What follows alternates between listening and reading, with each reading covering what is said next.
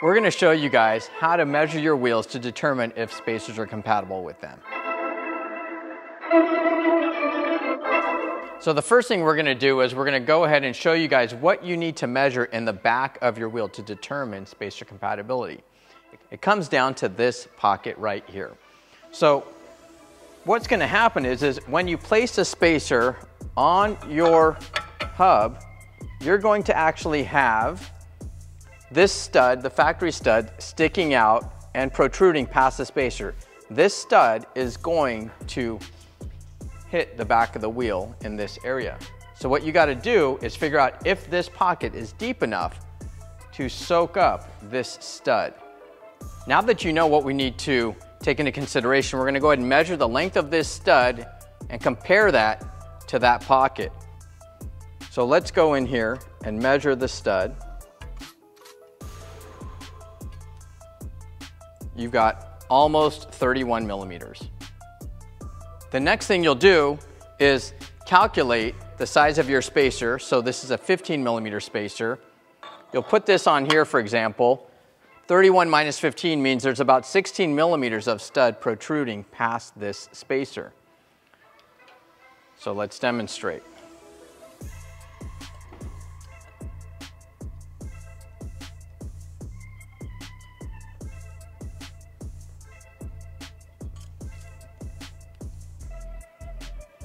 You've got 16 millimeters. So we're going to take this stud protrusion here and measure it inside of this cavity inside the back of the wheel. So I'm not sure if you guys can see it, but you can see how there's still some space behind this depth gauge to show that it will not interfere. Now I will say, you got to be very careful because these molds have changed on the 20-inch Model 3 Performance Uberturbine wheel. The very first few months of the release of this wheel, a 15 millimeter studded spacer, such as this Aspira one, was working. And then, after the first few months, the mold changed and the studded spacer no longer worked. That cavity, that pocket, became more shallow. The only spacer that was working for that period of time was this H&R Spacer. This is an H&R 14 millimeter spacer. What's different about this spacer is it does not have any studs, as you can see, but it comes with this very special lug nut. Now take a look at this lug nut. This lug nut has a shank on it. This shank allows you to get more thread engagement from your stud. So I'm going to demonstrate it inside of this wheel. I take this stud, you insert it into here, and you can see the shank almost flushing to the back of this mating surface. This is what gives you the additional thread engagement, considering the spacer is not studded. Now I'm going to show you exactly what happens with a studded spacer. So I've actually put these spacers together to emulate your hub here. So this is your factory stud sticking out past this spacer.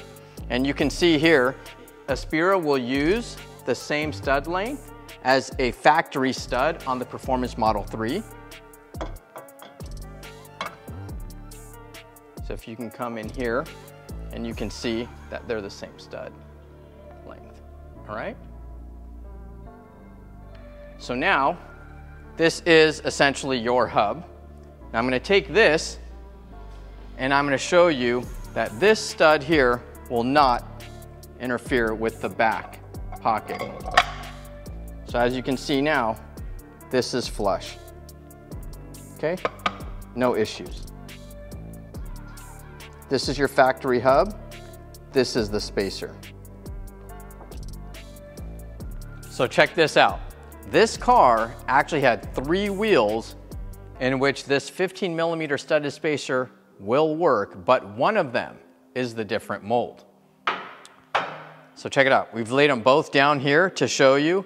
This is the wheel where the 15 mil studded spacer will work.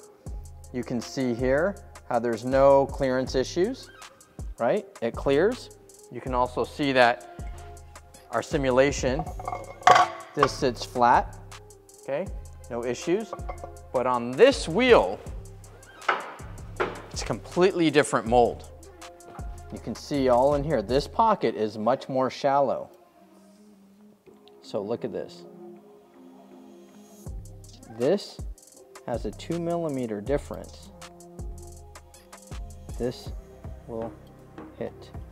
So now if I take our simulated hub here and put it in here, it's hard to see, but you can actually slip a piece of paper in here. There's a 2 mil gap right here, all the way around. So this is why I'm telling you guys to be very careful and to measure your wheels. We have looked at all of the stampings and markings on the back of the wheels. They have the same part numbers. It is impossible to tell the difference unless you physically measure. We have tried to find markings. We have not found markings.